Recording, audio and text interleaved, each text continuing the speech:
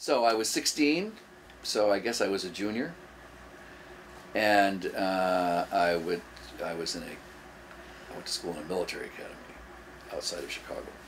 This was not only a military academy, it was a Catholic military academy. And the priests, like many Catholics, were very excited that Kennedy had been elected, since he was, of course, our first Catholic president. And in those days, of course, we didn't have TVs all over the place, so that you instantly knew what was going on. But the word, of course, quickly came that the president had been shot, and the priests were devastated. And I remember we were all supposed to get down on our knees and pray. Even I did it, even though I was a non-Catholic. I don't consider myself having been that political at the time, but of course I cared the president was shot. My parents were Republicans.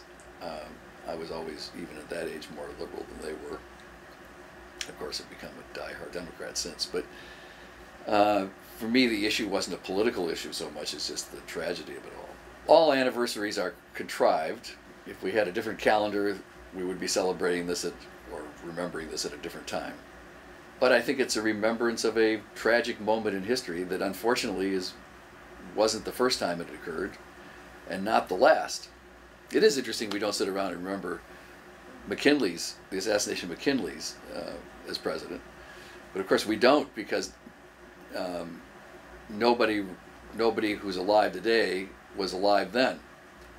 So for us, the Kennedy story is one that for many people is still fresh, and so even somebody who's younger had parents who remembered the event.